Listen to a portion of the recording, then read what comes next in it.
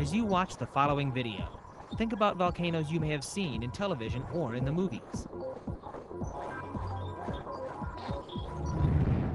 Hawaii's Big Island.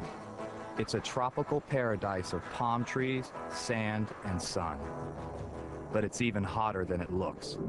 In the heart of this island is Kilauea, the world's most active volcano.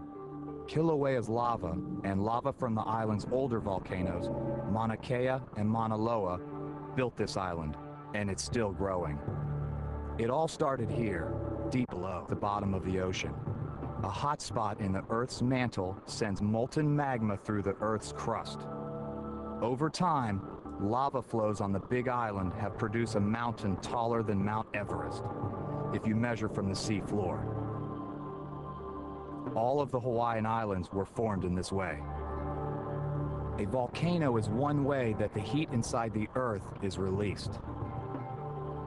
The heat moves in the form of gushing lava, which flows freely in swelling waves down the mountain, and in this case, into the ocean.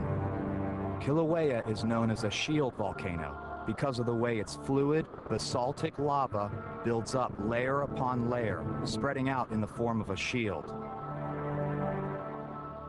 Lava from Kilauea flows freely because it is low in silica and its temperature is high.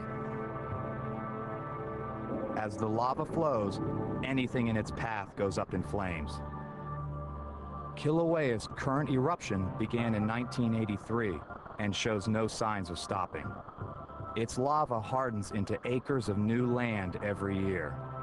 Kilauea's volcanic power comes from a hotspot in the Earth's mantle. But shield volcanoes are not the most common or the most explosive kind of volcano.